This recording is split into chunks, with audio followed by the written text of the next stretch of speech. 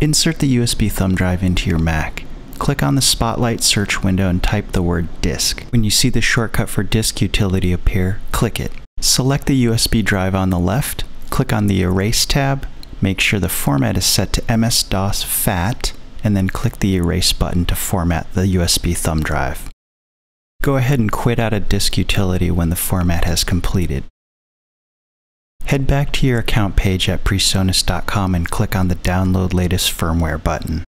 Open a Finder window and navigate to the Downloads folder. Double-click on the downloaded zip file to extract it to a new folder. Double-click the USB device to create a window to show its root directory. Highlight those 5 update files and drag them directly onto the USB drive. They need to be on the drive and not in a folder within the drive. Eject the drive when completed.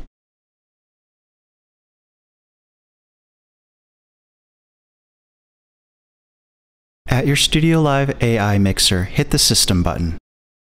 Next, we want to navigate to Page 9. Use the Page Down soft button on the lower left to do so. On this page, you will see the current firmware version number of your mixer displayed. If the Wi-Fi dongle is connected to the mixer, remove it. Take the USB thumb drive that we copied all the update files to the root directory onto and insert it into the USB port. You will need to count to 5. For example, 1 Louisiana, 2 Louisiana, 3 Louisiana, 4 Louisiana, and 5 Louisiana. This will provide enough time for the mixer to see the thumb drive. Push the Recall soft button on the lower right to check for the firmware update. At this point, do not power off the mixer. This step will usually take 20 to 30 seconds. Please be patient.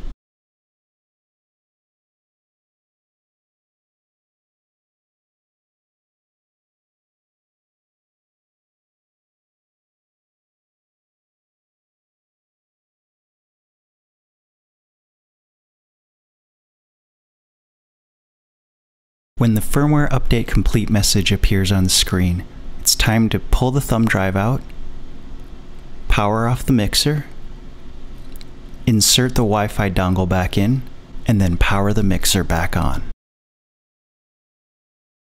The mixer is now loading the new firmware.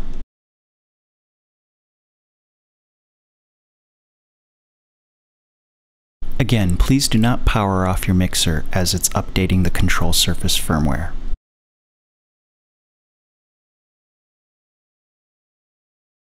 The LCD screen will now go dark for a while. Do not be alarmed. This is to be expected.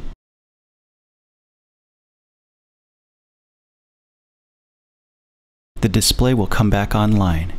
At this point, hit the System button. Go back to Page 9 again, using the Page Down soft button on the lower left. Now you can double check the new firmware version number that's been loaded into your mixer.